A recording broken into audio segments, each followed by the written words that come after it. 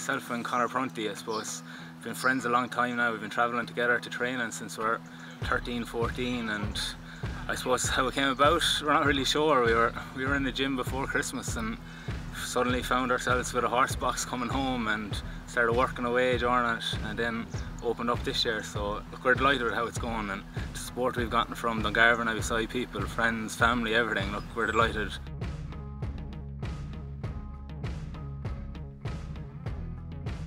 We ended up with the trailer and kind of working away with it, but we didn't have a name for it.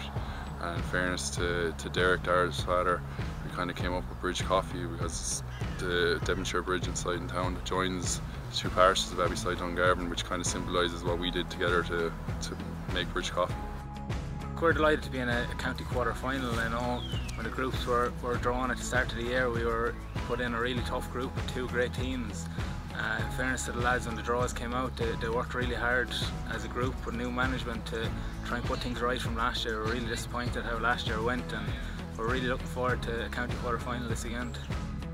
We came off the back of winning last year's county football final and went into the Ballygorn game with just, I suppose, a lot of hope that we could get over the line, and didn't in the end, but got a good performance and built some confidence coming into Ballyduff last week and got a win that got us into the quarter-final stages, so that was ultimately the aim at the start of the year. Dungarvan Abbeyside goes ways back. There's friendships on both sides of the bridges, a lot of respect there between the two clubs. It'll be a very intense game and there won't be much between the two teams, and I suppose it'll be a good game for neutrals and for supporters of both sides.